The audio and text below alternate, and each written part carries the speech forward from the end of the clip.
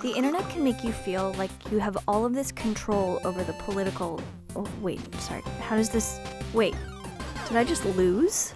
Internet with Amanda Hess. All images sourced from the internet. Pokemon go to the polls. Hillary Clinton was famously one of the least charismatic politicians. I'm just chilling in Cedar Rapids. But on the internet, her image took on a life of its own. It's almost as if Hillary's fans breathed charisma into her on social media. Hillary often seemed at her most charismatic in GIF form, when her most charming moments could be put on endless loop and passed around as totems of her character. Meanwhile, Hillary's detractors were working in the opposite direction, isolating moments that made her look deranged, ugly, and sick.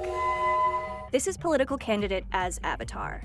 We're no longer just analyzing how candidates express themselves. We want to express ourselves through them.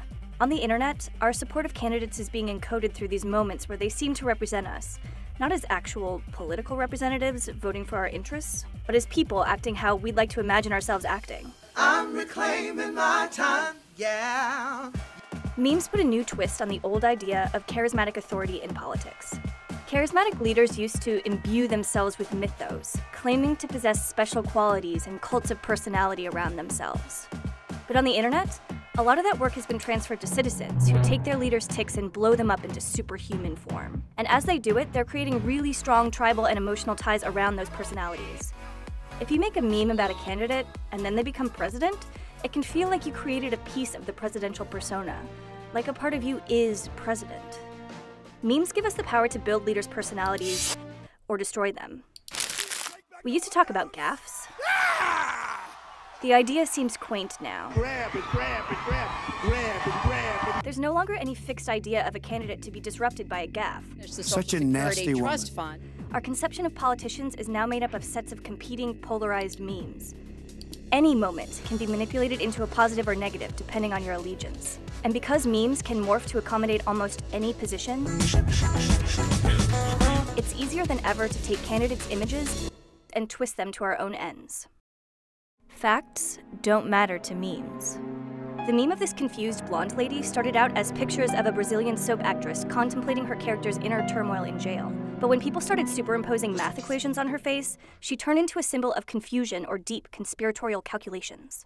The Babadook was a horrifying movie villain before he was pushed in front of a rainbow flag and restyled as a fabulous gay icon. Because memes don't need to grapple with reality, they spread a lot faster than typical forms of political speech.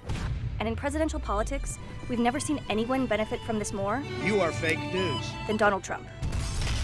Trump had no clear ideology, the vaguest sketches of ideas, a bottomless thirst for attention, and a flair for drama, the perfect base for endless memeing.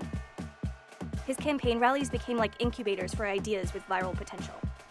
Think about the defining meme of Trumpism. We need to build a wall. It never made any practical sense that the United States would build a 2,000-mile wall and that Mexico would pay for it, but Beautiful wall. anytime reality tried to get in the way, Trump would double down on the meme. 10 feet higher. The wall just got 10 feet higher. For his biggest fans, Trump himself is the ultimate meme. They've become so invested in promoting his persona that his promises have become almost irrelevant, like outdated versions of a meme that have been replaced by the next amusing thing. That's the seductive danger of democracy as meme. It can make us feel like we have more personal control over a politician, but it's the politician who is seizing the real power, becoming immune to criticism, and less accountable to us. Next time on Interneting, why beauty apps make you feel ugly.